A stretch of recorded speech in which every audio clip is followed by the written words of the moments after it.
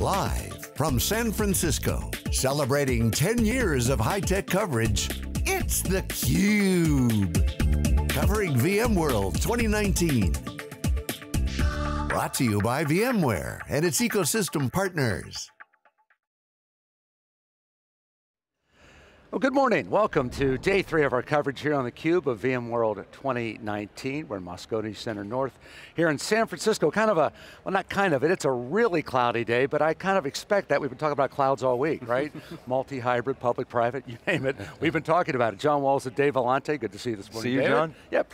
We're joined now by a couple of executives from Kaminario. Josh Epstein, who's the CMO, and Eyal David, who is the CTO of Kaminario. And good morning, gentlemen. Good to see you. Good morning, great to be here, great to be here. Yeah, first off, let's just talk about the show. I know you've got a presence down on the floor, just your feeling about the traffic, the kind of traffic you're seeing at your booth, what the questions are coming from customers, and maybe what those answers are.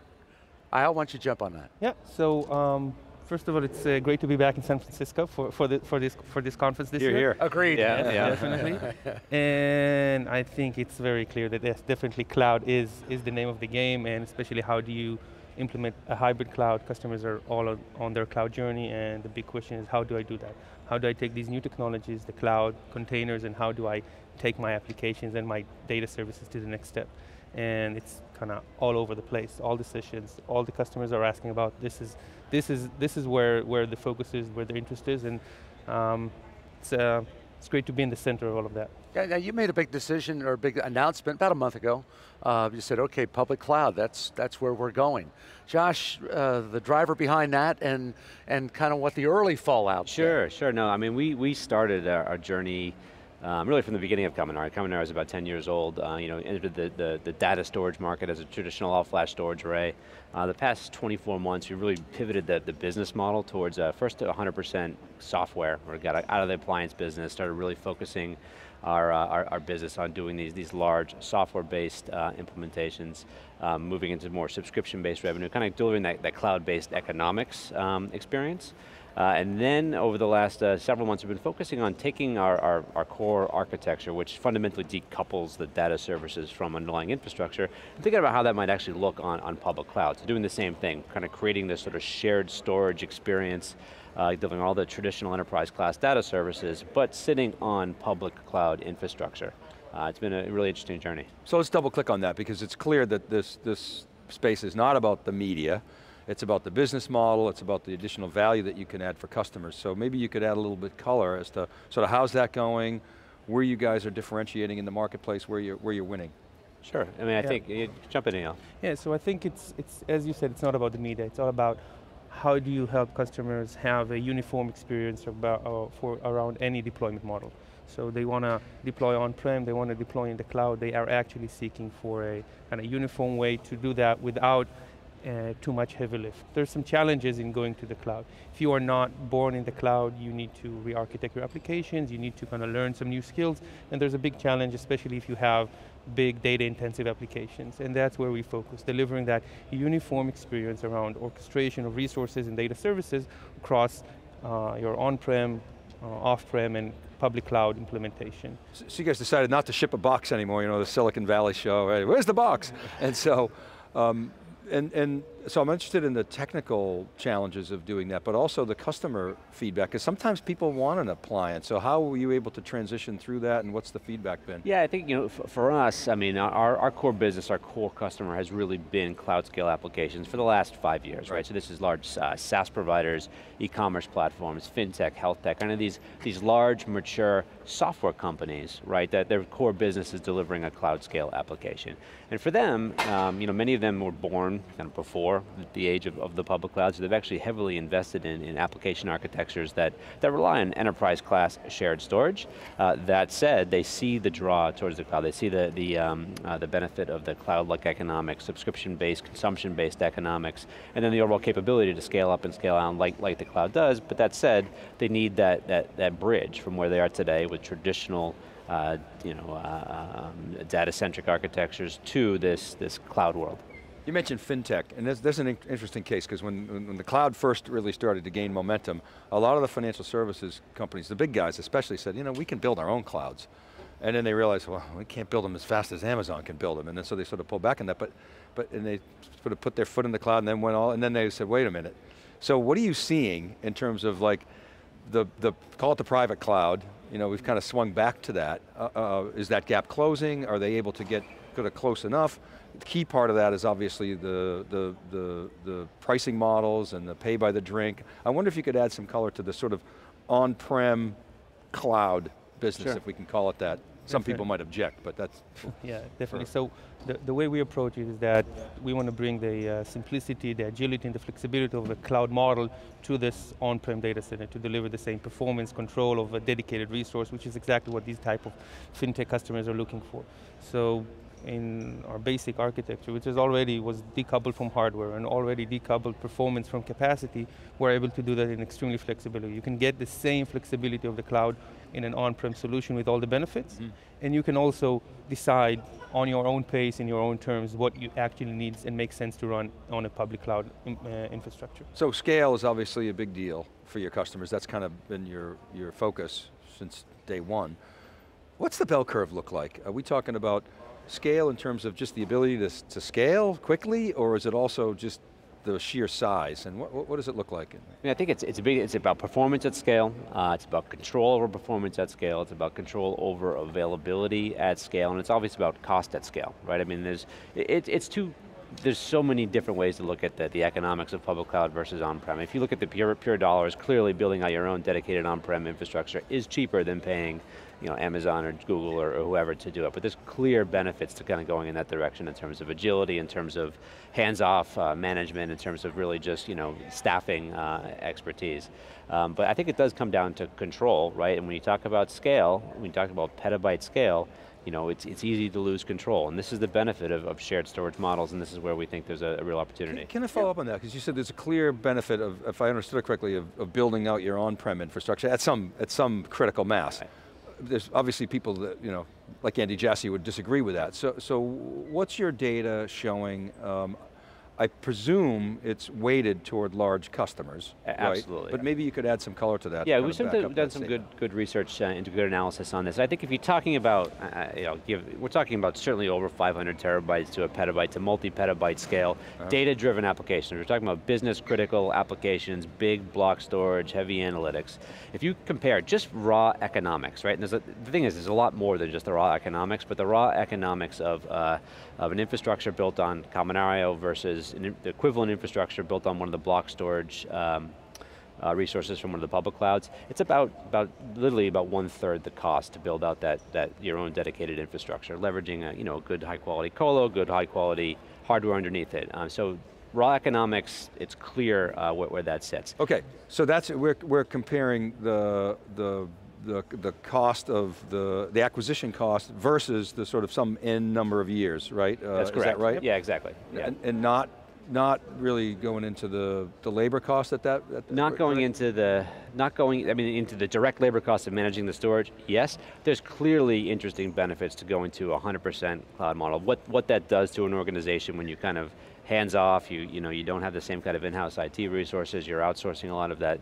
Well, except what Eyal was saying before is you're trying to bring that cloud model to the data, so to the extent that you can close that gap, then you can substantially mimic. Exactly. We saw the opportunity to extend those capabilities into the public cloud. Right. Delivering a high performance storage solution in the cloud today is expensive.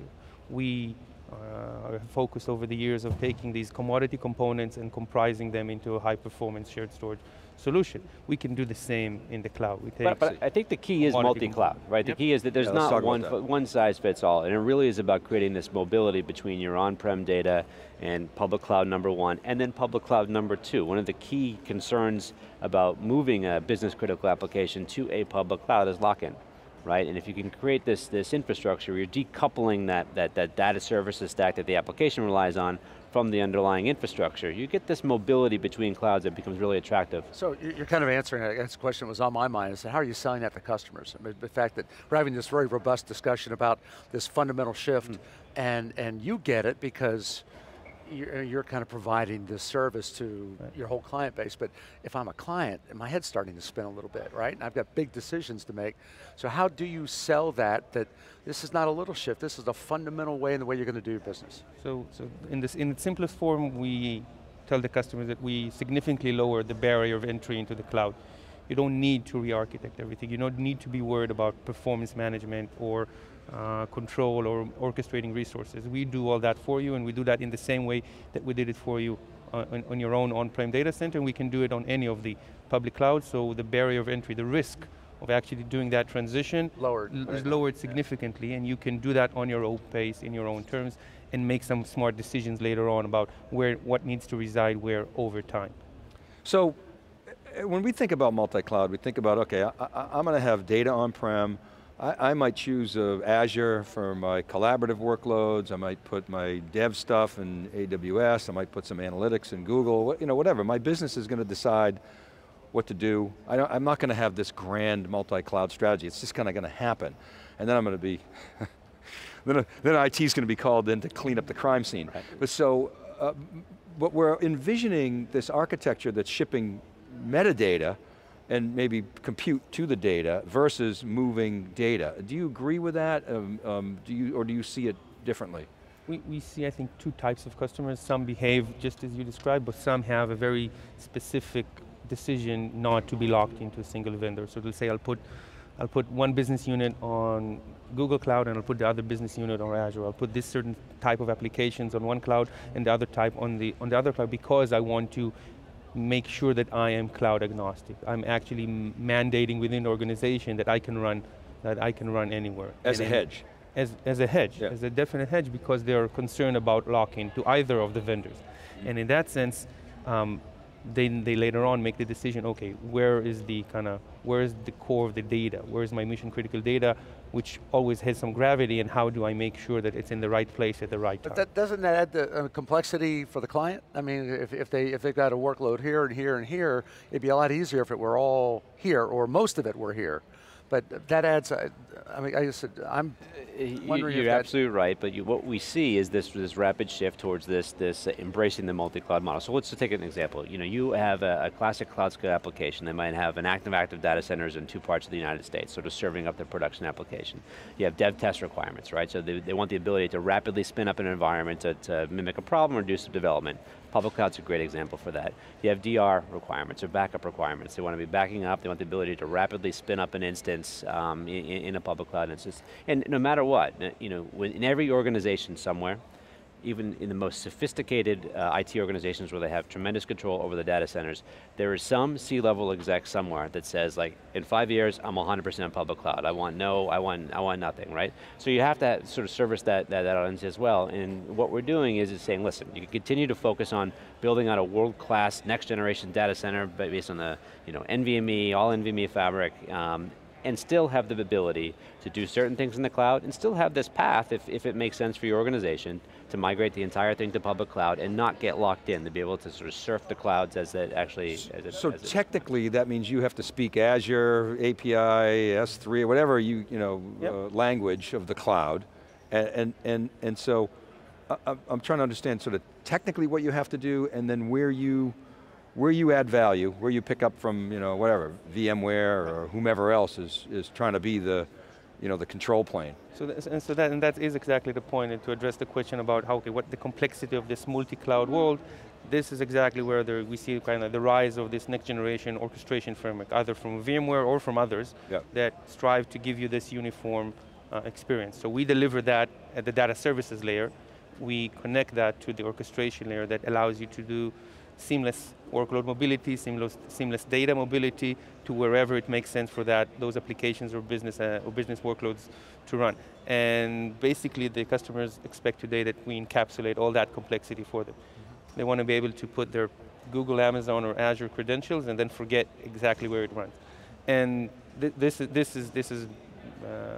a lot of what's going on in the floor right this week. And that's exactly where we connect to the rest of that orchestration scene within the data center or the public cloud. So in that context, are you primarily, I know you sell to a lot of different people, but is it the cloud architect or the architect that's actually determining that throughout the organization, or is it, again, cleaning up the crime scene type of thing? It's usually a conversation with that CIO who's kind of on that cloud journey, building his cloud strategy, and even if he made it, the decision was made to in 5 years be on the cloud, now the question is, okay, what's happening in the meantime? How do I actually do that? And one of the core things that's happening in the meantime is most of our customers are in this perpetual state of data center consolidation, right? Most of these large SaaS companies, they're growing through acquisition, they've got 9 data centers, they all have a plan within 2 or 3 years to be consolidated on 3 next generation data centers and then have cloud mobility. And so what we're able to do, this is leveraging our software model as well, say listen, let's do an enterprise-wide kind of unified licensing scheme where you're paying on consumption based on actual data stored, and then you can build the underlying infrastructure wherever you want, right? You can base it on your traditional infrastructure you might already own. It might be on next generation NVMe over fabric connected data centers, and then a piece of it now might be in the public cloud. So, you're talking CIO, Dave, you're talking CSI. I'm just a little confused. Gentlemen, thanks for the time. We appreciate it. Great discussion, and continued success downstairs and on down the road. Great to be here, guys. Thank you. All right, back with more VMworld 2019 here on theCUBE.